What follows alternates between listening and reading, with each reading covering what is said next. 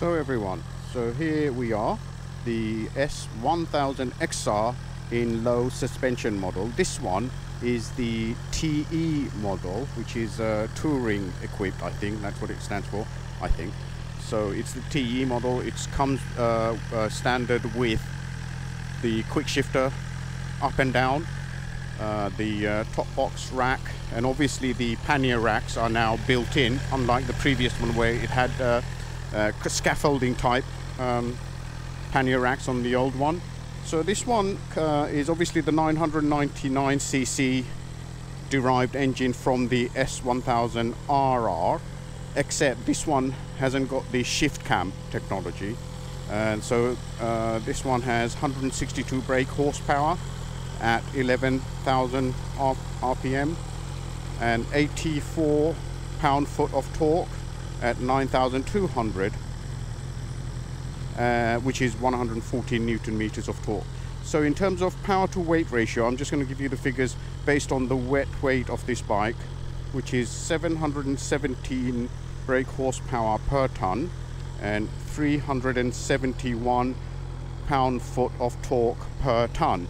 So compared to the, say, the Kawasaki Ninja 1000SX I test rode, which has 1043cc engine, 140 brake horsepower and 81.9 pound-foot of torque. So this one has got slightly more torque, but at a slightly higher rev range. But obviously the weight does matter. So the Ninja 1000SX weighs in at 235 kg, whereas this one weighs in at 226 kg. Apparently the BMW boffins have reduced the overall weight by nearly 10 kg because obviously now you don't need to have the scaffolding for the pannier racks, so that's reduced weight. The engine is also slightly less weight, and if you look at the look at the exhaust, that also is slightly reduced weight. The a previous model had a slightly bigger exhaust, which I didn't like, but this one is slimmer and it really does look nice. And that's because obviously the catalytic converter at the bottom has been enlarged to compensate for that. And this model, obviously, as I said, comes in with all the riding modes. Let's see if I can show you. So the riding modes are here on this button. So at the moment it's set at rain. I'm going to change it when I'm riding to maybe road mode, and then it's road, dynamic, Dynamic Pro. This one comes with Dynamic Pro as well.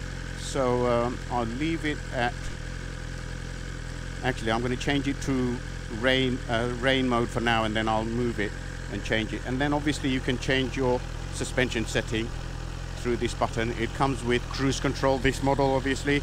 So it's got all the gizmos. I haven't got time to go through all the functions of the TFT. I'm sure you can find other YouTube videos out there to show you around, because I have only got just under an hour to test ride this bike. So I hope you found this useful. Please don't forget to subscribe to my channel. I'm trying to reach 1,000 subscribers.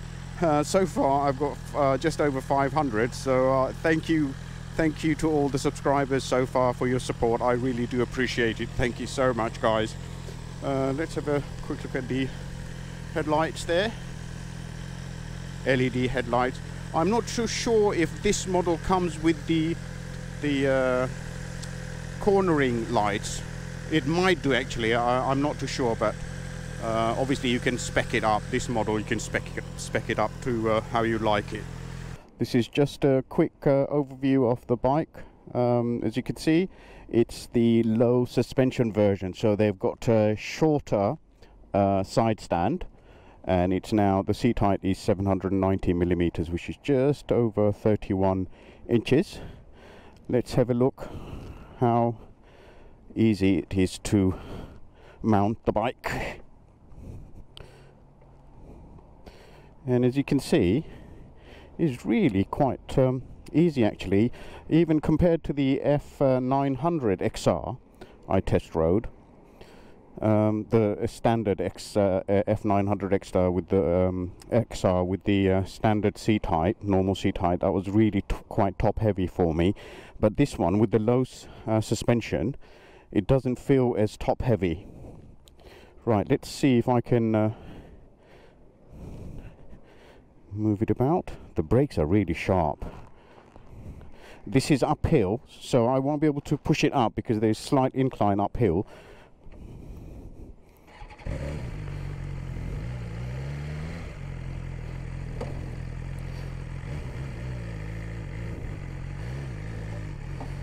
Right, so here we go.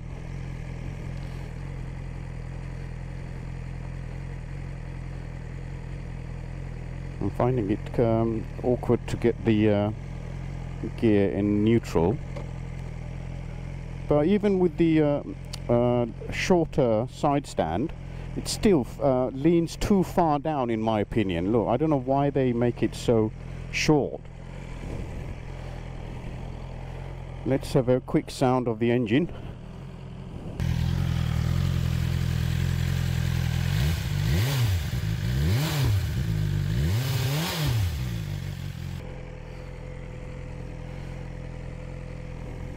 Even though it's quite far down the side stand, it's actually easy to get it off its side stand with my short legs, so I'm quite pleasantly surprised actually. And so I don't know if you can see on the other camera, I am with my normal boots on, and these pair of boots give me about a couple of centimeters on my balls of my feet and nearly an inch on my heels. So even with the low suspension and with my boots on, I am on the majority of the balls of my feet, so that's quite reassuring. Now let's try and see how I can put it on its center stand. So this model, being the TE model, comes with the center stand. Wow, that was really easy actually. I'm quite impressed. Wow, not bad. Taking it off again, not very hard at all. I'll do it again. And I mean, obviously your weight would count towards it, so if you're a heavier person it will be much easier than me. I only weigh 63 kg, but it's reassuring to know that it's not a big deal to try and put it on the center stand. So now to move it about.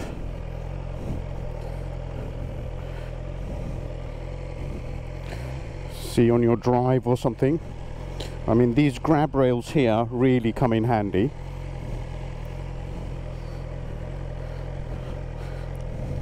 I mean, I'm doing it from the right hand side just for added safety and reassurance, because the side stand is down, so if I were to drop it, it's going to hopefully go on the side stand.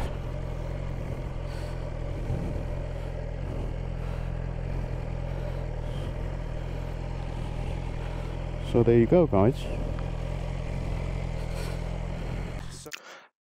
Hello everyone, I'm really sorry I'm having to do a voiceover after the filming. After I got home I realized the camera angle was slightly low, and that's because this is a brand new camera I bought and I hadn't quite set up the angle properly, but I only found out after I got home. So please do bear with me and continue watching, and I'm hoping in the next upload I should be able to fix it. So sincere apologies for the camera angle. Please continue watching. Thank you so much for your patience.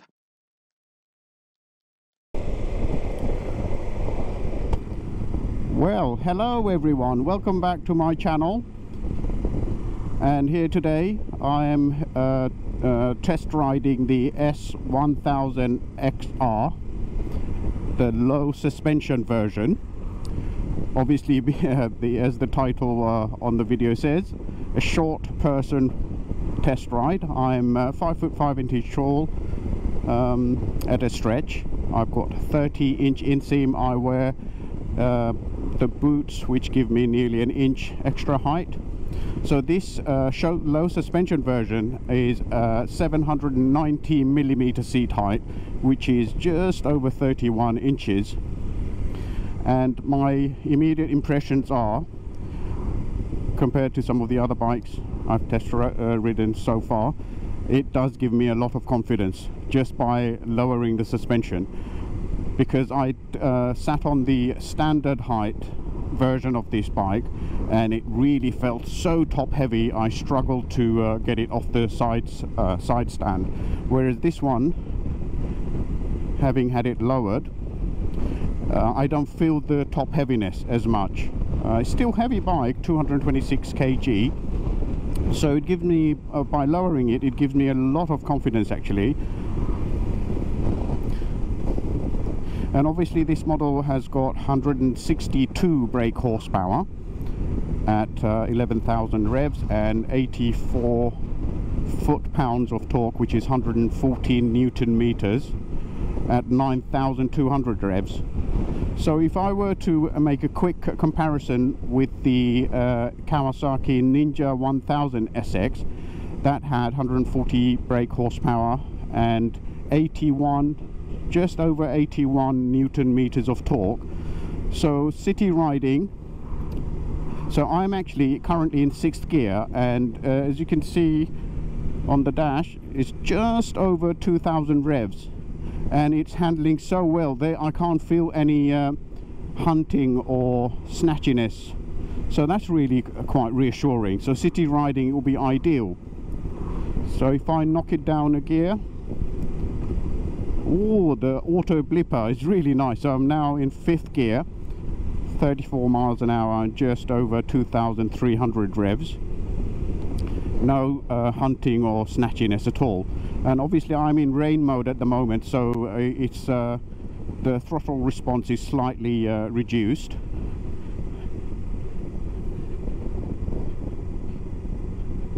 So I've now changed it to road mode,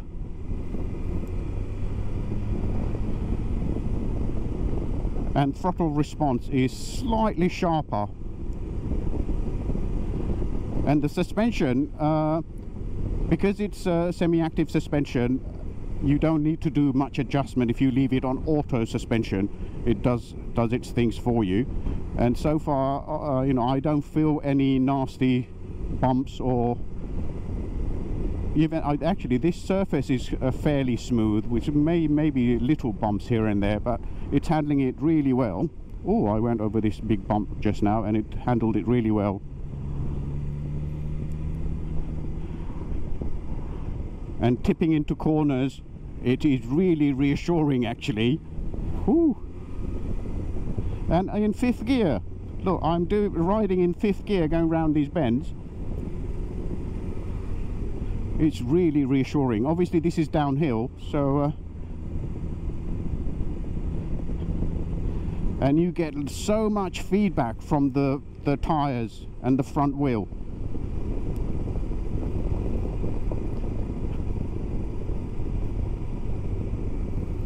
So the windscreen is adjustable with this little plastic knob.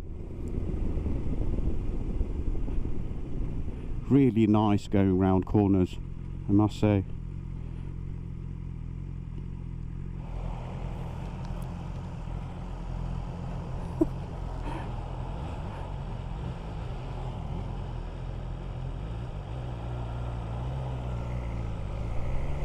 That rider there who just waved to me, he bought the brand new S1000XR.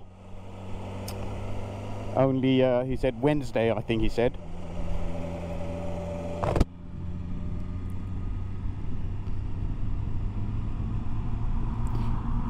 So the windscreen is adjustable through this lever, as you can see.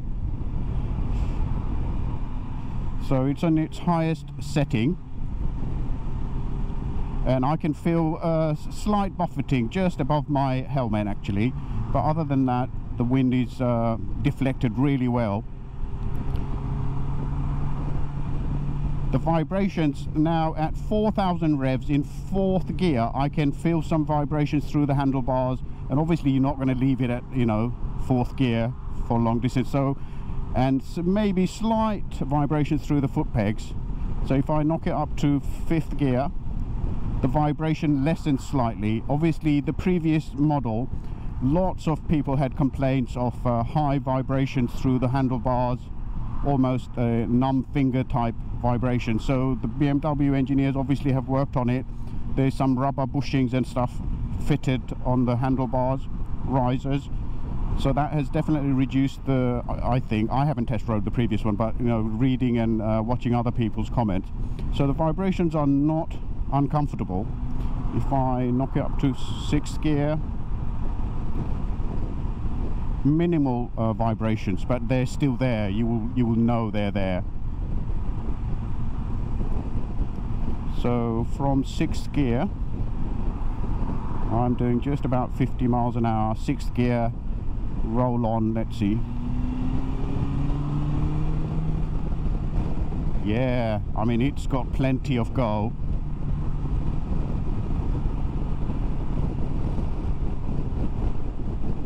I'm going to now change the mode to dynamic.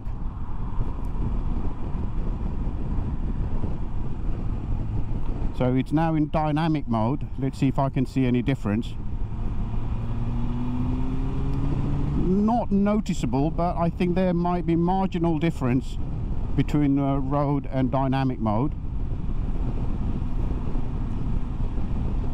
So let's see Dynamic Pro. Now change to Dynamic Pro.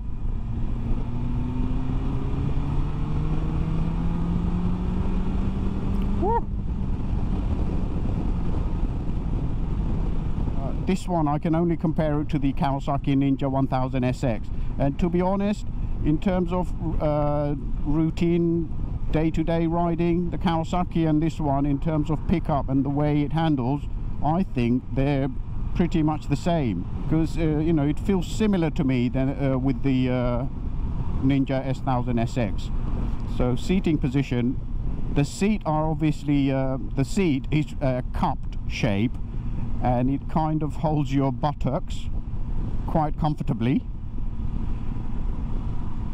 and my knees are at 90 degrees and the foot pegs are just below level with my hips nearly. And if you stand up, yeah, fairly comfortable standing position actually. And talking about the quick shifter, I have to say I am blown away by the quick shifter. I thought the Triumph quick shifter was impressive. This is on another level, I must say. This is on another level.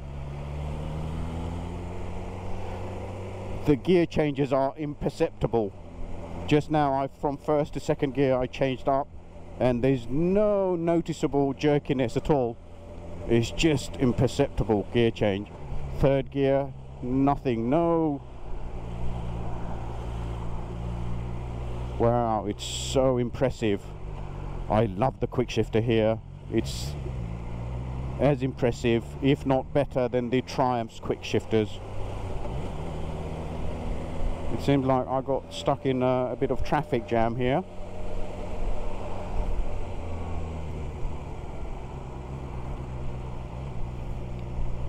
And as you downshift, the auto blipper kicks in, which is wonderful to listen to. Woo.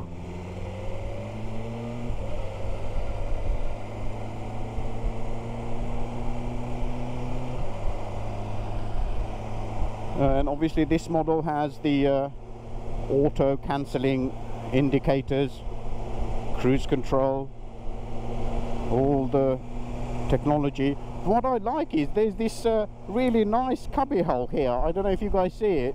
It's quite nice. You can leave your credit cards or cash, odds and loose change in here, which is really handy.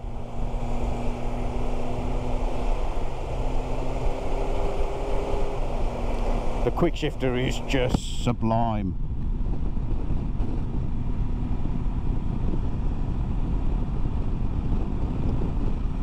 So I'm just joining a short piece of the motorway. So here I'm doing 55 miles an hour, 4,000 revs in 5th gear, and there is noticeable vibrations through the handlebars and some vibrations through the foot pegs and the seat. If I change it to 6th gear, it lessens it a little bit, but the vibrations are still there. Let's see if I can pull away.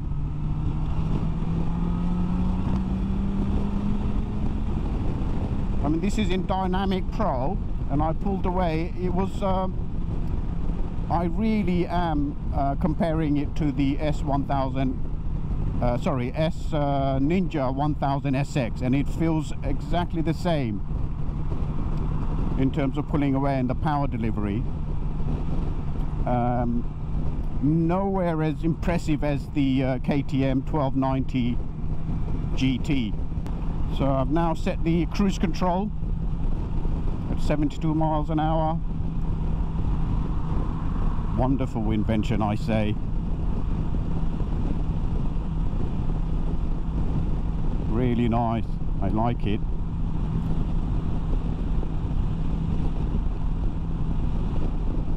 So the wind buffeting is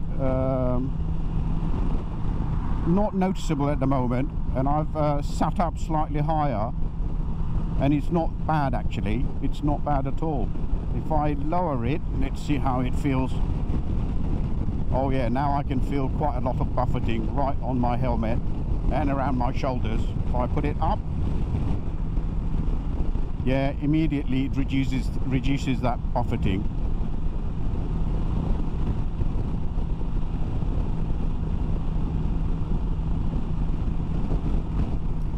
And I'm surprised by the seat actually. It does feel fairly comfortable, even though I can feel hardly any cushioning on the seat, but it doesn't feel bad at all.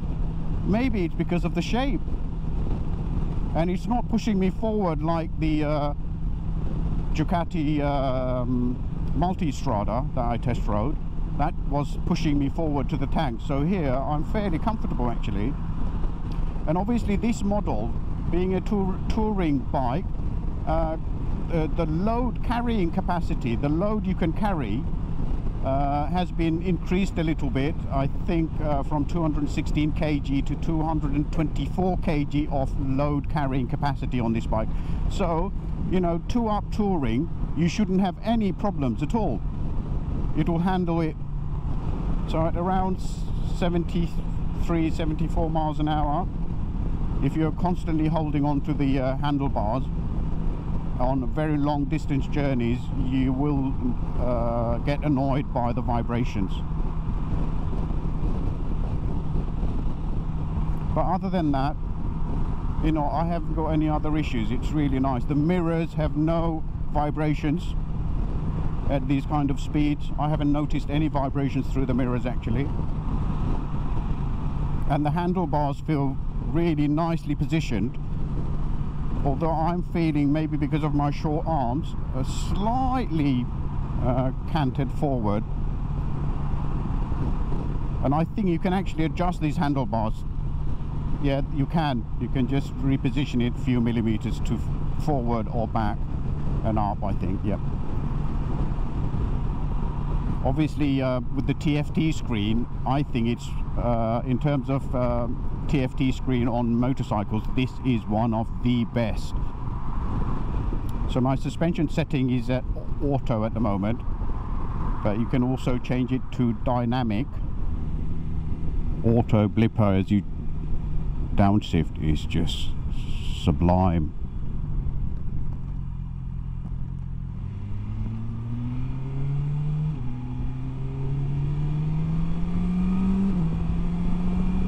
Oh, I love the quick shifter. Woo.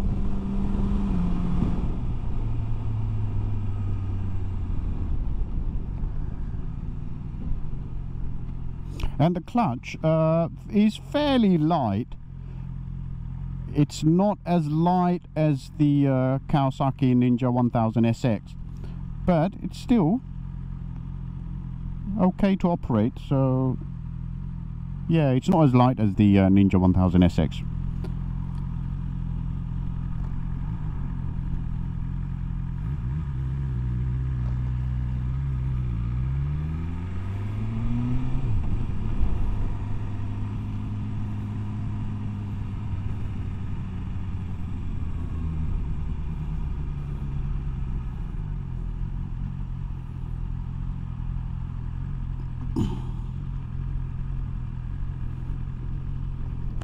So at the moment, when I pulled up to this traffic light, I'm now actually flat-footed on my left foot, and I didn't need to shift my buttocks too far to the left.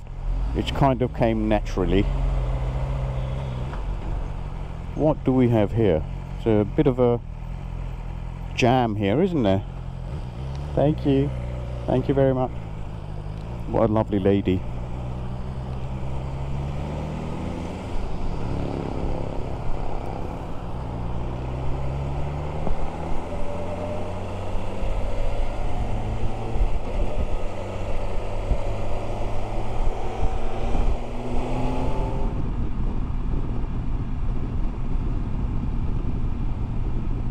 I just went over some rough bumps and potholes, and it handled it really well actually, even though it's in dynamic pro mode.